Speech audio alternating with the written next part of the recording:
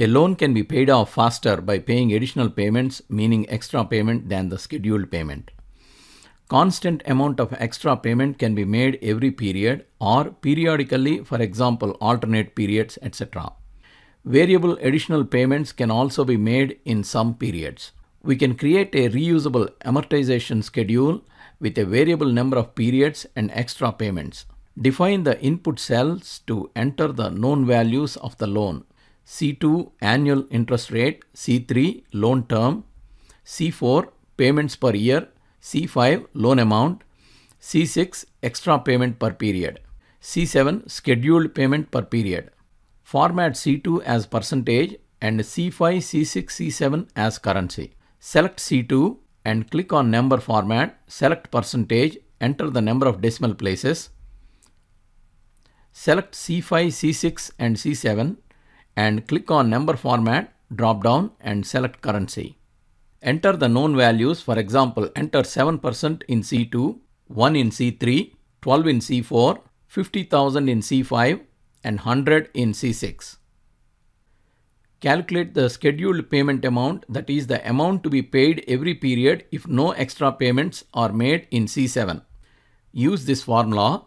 Use the PMT function to get a positive value, pass a negative value as the PV argument. Use the ABS function to get the value entered in C5 without the sign and put the minus sign before the argument directly in the formula. To prevent errors, enclose all the formulas in the if error function. If there is an error, the function returns an empty string. Enter the column headers, period, payment, extra payment, total payment, interest, principal, and balance. In the period column, enter the maximum number of payments you are going to allow for any loan, say from 1 to 360. Format cells B10 to G370 to currency. Initial balance is the loan amount. Enter equal to C5 to get the loan amount. Use this formula for payment. If the scheduled payment amount is less than or equal to the remaining balance, payment amount is the scheduled payment. Else, add the remaining balance and the interest on the balance, which is balance multiplied by annual interest rate divided by payments per year. Get the extra payment using this formula.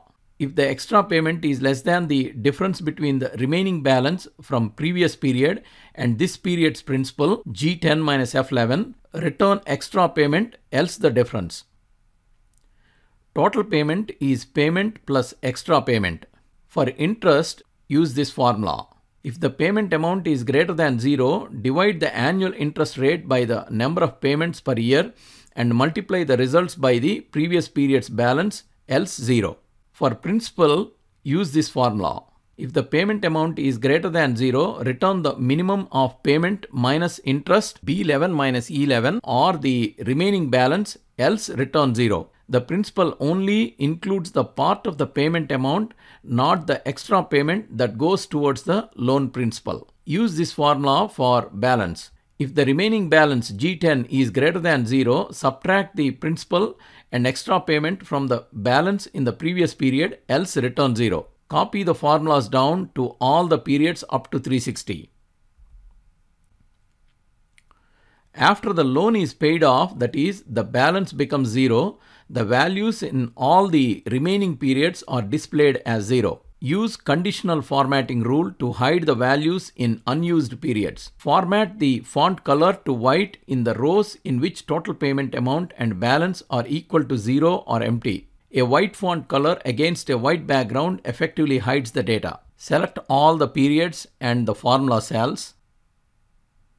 In the Home tab, in the Styles group, select Conditional Formatting.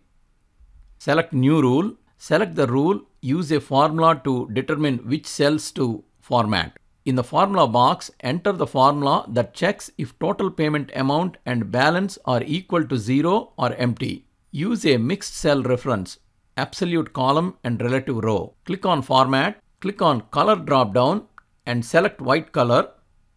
Click on OK. To save and apply the rule, click on OK. Since total amount and balance is 0 from periods 13, font color for period numbers after that is white and they are not visible. Create a loan summary. Format cells F4 to F6 as currency. To calculate scheduled number of payments, multiply the number of years by number of payments per year. To calculate the actual number of payments, use this formula. Use the COUNTIF function to count the cells in total amount column where the value is greater than 0. Use the sum function to calculate total principal. Pass F11 to F370 as the argument. Use the sum function to calculate total extra payments. Pass C11 to C370 as the argument. Loan amount equal to total principal plus total extra payments. Use the sum function to calculate total interest. Pass E11 to E370 as the argument. Change the loan term to 2. Scheduled number of payments is 24. Actual number of payments is 23. The period numbers and the values are automatically populated. Now change the extra payment to 1000. Now actual number of payments is 17 and you can see period numbers and other values are populated automatically. Instead of making extra payment in every period, extra payments can be made periodically, for example, alternate periods. Enter the starting period in C7. To start the extra payment in first period, enter 1. Enter the frequency in C8. Meaning extra payment is made every nth period after the starting period. For example, for extra payment to be paid every second period after first period, enter 2. Use this formula to calculate extra payments. If the period is less than the starting period, return 0. Else use the mod function to find the remainder when period minus starting period is divided by frequency. If the remainder is equal to 0, return the extra payment, else return 0. If the extra payment is less than the difference between the remaining balance and this period's principal, G11 minus F12, the formula returns the extra payment, else the difference. Extra amount is returned only for alternate periods starting from period 1. You can see the results. Change the frequency to 5. Now extra amount is returned for period 1, 6, 11, etc. Now change the starting period to 5 and frequency to 3. Extra amount is returned for period 5 and every third period after that. If variable additional payments are made, you can type the individual amounts directly in the extra payment column or enter the extra payment period and amount in the lookup table. Use this formula to return the extra payments in the corresponding period. Use the VLOOKUP function to get the extra payment for the period.